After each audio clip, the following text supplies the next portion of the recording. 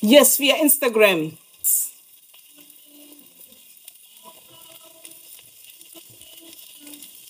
So what I wanted to talk to you guys about is God equips the called. And I always love that from God's character. He works totally, he does the opposite of what the world does.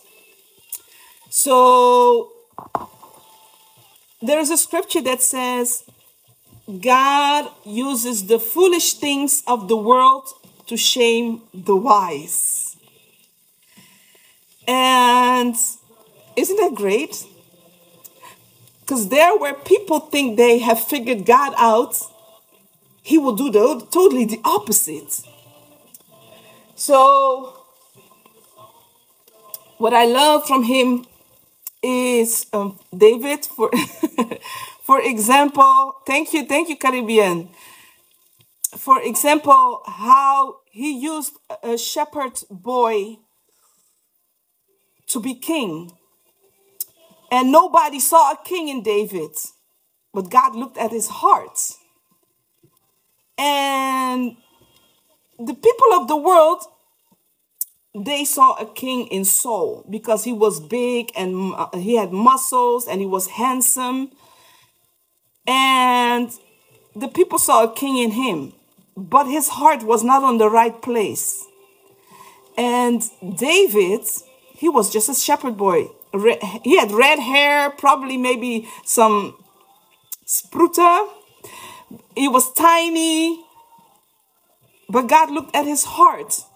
And I always love how God will use the foolish things of the world to shame the wise.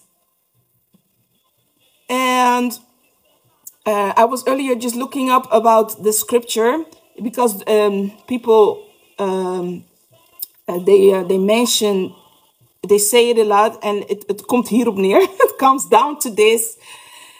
God equips the called. So when God calls you, you might think, oh, I'm not good enough. I don't have that talent. I don't have that skill. I cannot do that. But God knows your potential. God knows the talents and the gifts that he placed inside of you. And when God calls you, he knows that you are already capable of doing that.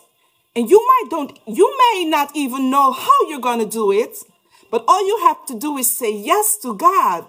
And when you say yes to God, he will equip you for the calling that he has called you to.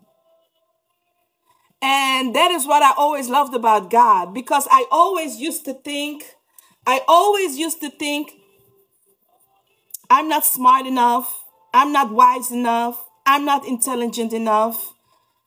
And God shows me that if you seek him first, he will give you the wisdom. He will give you the knowledge. He will give you the understanding. He will give you the revelations.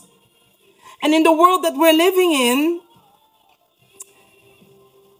people only put people on a platform, or they only want to look at the people who are the strongest, who are the prettiest, who are the wisest.